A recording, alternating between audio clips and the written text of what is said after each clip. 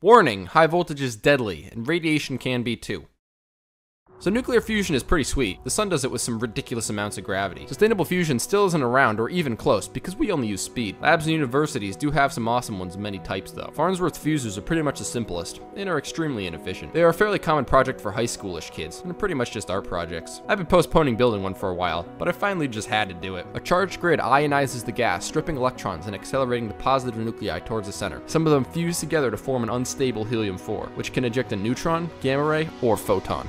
So let's build one. I started by getting a bunch of used high vacuum parts. Getting it new would cost a fortune. Some 6-inch stainless hemispheres and 8-inch CF flange ends will make the main chamber, as well as a bunch of flange nipples, end caps, and a window. I also got a 30 kV electrical feed through. For the pumping I will use an oil diffusion pump and a small mechanical pump. I also got a throttling valve and a regulator for deuterium. I drilled 5 1.5-inch holes for the CF flange stubs, and 2 1-inch holes for the KF25s. After cutting up the CF bits, I broke out the TIG welder. Only weld the inside to prevent virtual leaks. After an hour of welding and another of grinding, that's the main chamber done.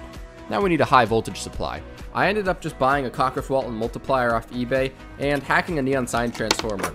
There are a lot of ways to get 30 or 40,000 volts at like 10 milliamps. Now, deuterium can be hard to get, as an isotope of hydrogen that is pretty rare and possibly dangerous in the wrong hands. I just bought mine after some approval and some signatures. If you can get heavy water, just electrolyzing it will make deuterium. I also made a neutron detector out of a Russian SI-19N tube and a counter circuit that I threw together. I put the window, feed through, and stuff on the chamber halves. I built an accelerator grid out of nichrome because I didn't have the right size tungsten. It looked awful. I cleaned all the surfaces to be exposed to vacuum with acetone and other solvents. Oil specks or anything outgassy will spoil your vacuum. After putting the two halves together, it finally looks like a reactor.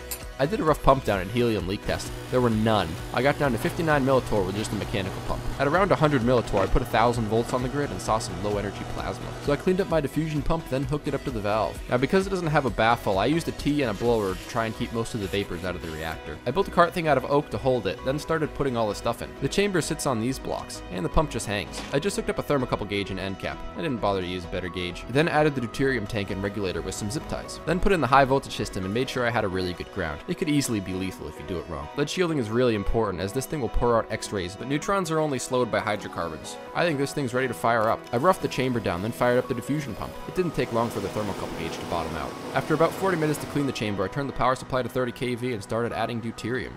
It took some time to tune the vacuum pump and needle valve, but after some fiddling, I got a nice looking plasma, plus a ton of X-rays and neutron counts.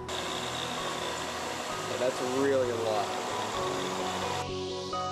To make sure it was really neutron emissions, I put pure silver in front of the window, and when I took it off, it was emitting radiation as some of the freshly generated radioactive silver isotopes decay into cadmium. That pretty much means the reactor works and really does do fusion. Art project, like I said.